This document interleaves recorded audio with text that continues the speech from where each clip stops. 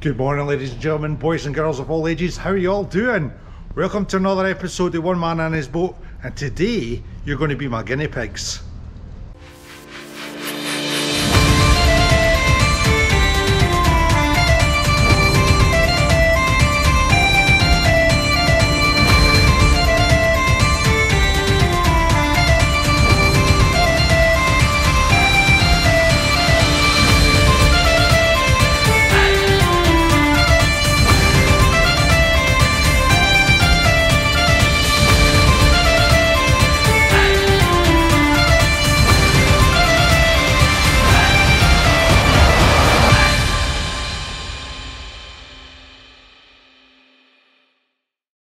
Hi there, boys and girls, how are you all doing? Thank you very much for joining us on another episode of One Man and His Boat.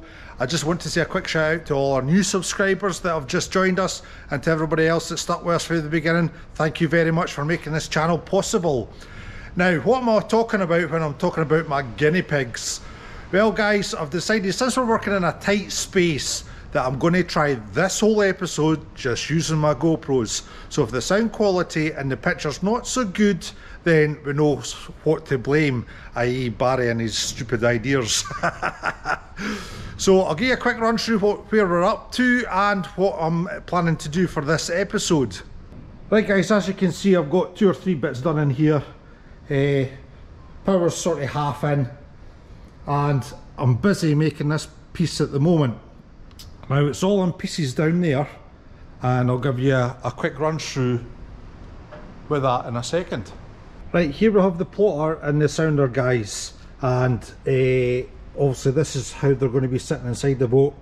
Obviously this is just a dry fit now, and the reason this is recessed is when I put the cover on, like so,